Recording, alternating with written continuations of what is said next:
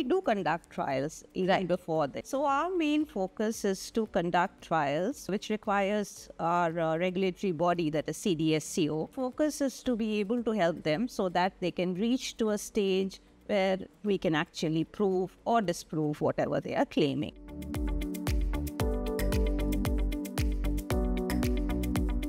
Picture this, a vast network of research and healthcare professionals working together to solve the most pressing health challenges of our time. Leading minds joining hands to drive forward breakthroughs that revolutionize the field of medicine. This is what ICMR is spearheading. From groundbreaking clinical trials to innovative public health initiatives, ICMR's clinical trial network forms the backbone of medical progress. And because of these networks working tirelessly behind the scenes, we now find ourselves way better prepared to face health challenges and emergencies. Welcome to another episode of ICMR Radio, Unpacking Health Research in India. I'm Sanjana, and today we're diving into the fascinating world of clinical networks. Joining us today is a special guest who knows this world inside out. Dr. Aparna Mukherjee, Scientist E and Head of Clinical Studies and Trials Unit, that's CSTU, ICMR headquarters. So if you're a healthcare worker, a research enthusiast, or eager to learn about the inner workings of medical science, this episode is sure to inspire you. Dr. Mukherjee, it's a pleasure to have you here with us today. So let's dive right into it. You're an integral part of the Indian Clinical Trial and Education Network, also known as INTENT at ICMR. So tell us about it and what was ICMR's goal in establishing it? Thank you for inviting me. It's always nice to speak about this network. We had this idea during the COVID pandemic because we realized that a ready network of institutes who are trained and who are poised to take up clinical trials at any point of time is very useful. Even during the pandemic, we did conduct multiple studies, clinical trials, but then we had to individually contact all the medical colleges, research institutes, and get them into the loop. And they were very enthusiastic and they worked very hard. And so from there generated this idea. And as we have seen in most of the countries which have successful research output, that a clinical trial network is a very helpful concept because it kind of gives you a pool of researchers who are trained and who know how to do clinical trials. And they can then be deployed at any point of time when we have a better idea, or when even during emergencies, or could say peacetime as well as wartime. The whole idea was generated from there, and then we started working on having this network. So groundwork had been done during COVID when we were contacting with so many institutes, and we had a loop of institutes. And with that idea, we actually floated expressions of interest with so that they could apply if they wanted to be a part of this network and if they had some experience of doing clinical trials before. Right. So we invited expressions of interest from a team of researchers who are interested.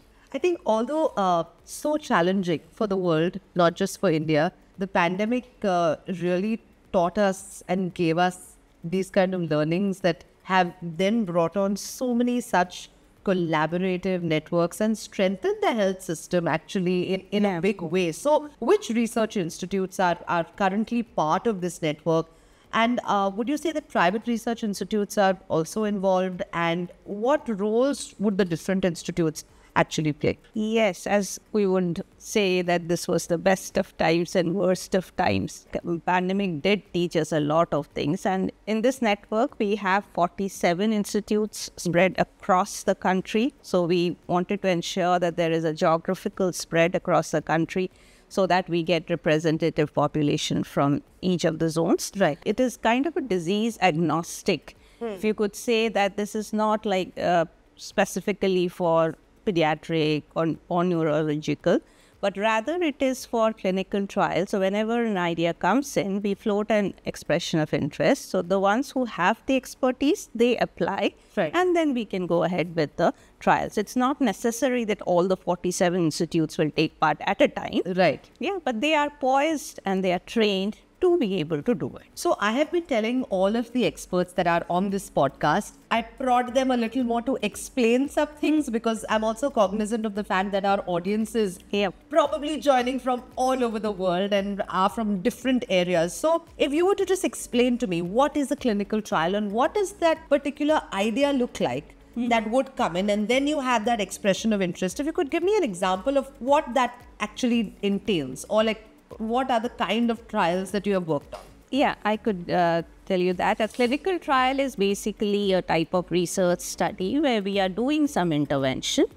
Like it can be a drug, it can be a device, it can be any kind of socio-behavioral interventions as well. Yeah. So, and there are two or more groups. So that one group gets the intervention, the other one is a control group. So the control can be that they don't get any like active intervention, or it can be the standard of care which is continuing. So they get just that. So that we can compare them at the end and understand whether this whatever X intervention is there works or not. Right. So this is the very basic principle of a clinical trial. And as for ideas, like I can give you again an example from COVID-19. Like we did one on convalescent plasma. As you are all aware that there was a lot of usage of convalescent plasma in COVID patients. We did a trial to see whether usage of convalescent plasma could halt the progress of COVID in moderate hospitalized COVID patients. Right. So here we had one group which received the convalescent plasma, the other group which did not were receiving the usual care, and at the end of the study we compared. This is how it works. All right. Very interesting. So does then the network, you said it doesn't really focus on a specific thematic area. How do you then prioritize these kind of trials? Because I'm guessing after COVID, then there are so many other trials that come across, right? Yes. So our, as ICMR as a research organization, we do conduct trials even before this. Right.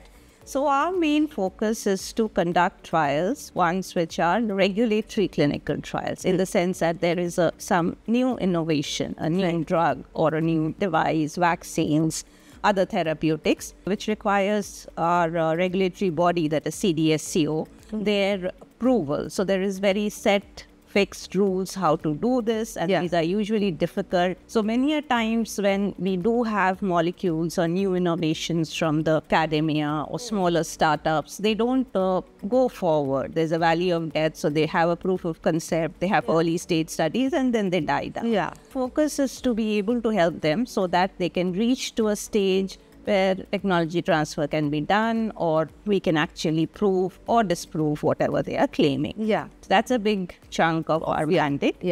And secondly, we focus on the national health priorities, because we have these national health priorities that India has, as well as all the research organizations have.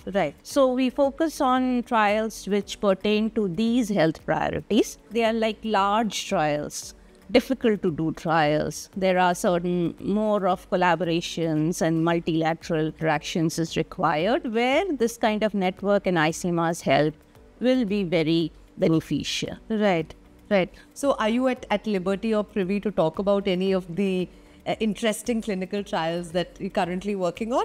Well, I wouldn't say specific trials, but yes, we are working on various areas like tuberculosis, filaria, burns, like acute emergencies like burns, and also on some of the Ayush products. We have been taking up to have a very rigorous trial in order to see their effect. And the other focus is medical devices, because we know that's a huge area which is opening up. There are many innovators in India who are coming up with brighter ideas and more affordable ideas. They require clinical investigations. So that is also another part that do help them do conduct these. All right.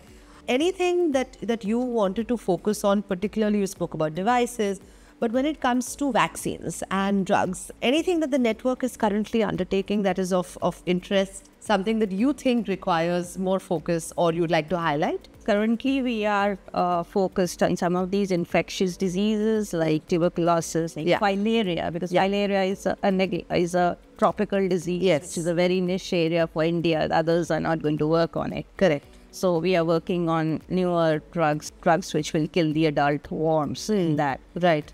And as I said, we have a lot of collaborations with the other departments and other facets of the ministry. Like we have collaborations with Ayush, with CSIR. So we are also helping them develop the protocol and conduct the studies. All right. And if I were to ask you in closing, before I let you go, a single piece of advice that you would like to offer aspiring health researchers keen on conducting clinical research and of interest women who want to work in STEM?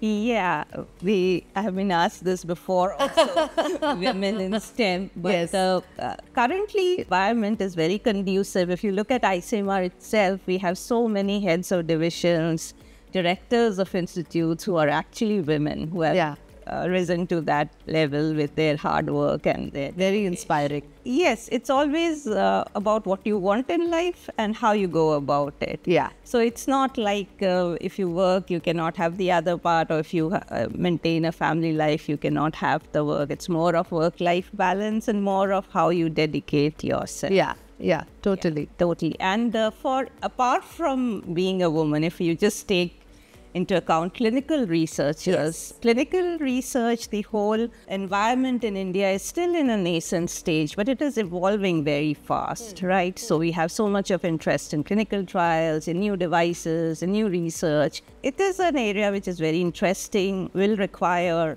young, enthusiastic people. Yeah. But it is an evolving, it's not like fixed set. Like if you're an engineer, you know what you do. You get so your one degree. needs to have an adaptability. Yes. And you need to have that, you could say, creativity, adaptability to be able to get your work done. You know, yesterday I had the privilege of also speaking with the director, Dr. Anbikar, and he pointed out something that I just thought really resonated with me, and I'm sure a lot of people, as we are all in our Shark Tank moment, is the fact that I think we place very little focus on creative, scientific, medical folks having business mindset. Yeah. Do you think that that's also required in clinical research, that you need to have an entrepreneurial mindset as well? To some extent, yes. We need to be able to see it through the end, and so that whatever technology or drug that we are developing, I mean, a proof of concept as a scientific concept, even if we get it, that's a very good thing. We get a publication and we get patents, etc. Correct. But it should be able to reach the targeted population. Right. And for that, bit of this entrepreneurship or creativity is required, because it's not that smooth sailing thing, which we are trying to develop as in ICMR ecosystem, so that there will be an end-to-end solution for this, so that from the proof of concept till it reaches the market. Yes, that kind of a push and is required from the researchers as well. Absolutely, and thank you for that very, very good advice, and that really brings us to the end of this fascinating episode, and thank you so much for that. We hope you enjoyed our deep dive into the world of clinical trial networks, their pivotal role in advancing healthcare. A big thank you to you, Dr. Mukherjee, for sharing your insights with us. And as for our viewers, make sure to like, subscribe, stay tuned for more episodes of ICMR Radio, unpacking health research. And don't forget to follow ICMR on social media for the latest updates, insights into cutting-edge health research and clinical advancements. Once again, this is Sanjana Chauhan signing off. Thank you so much for joining us. Stay tuned.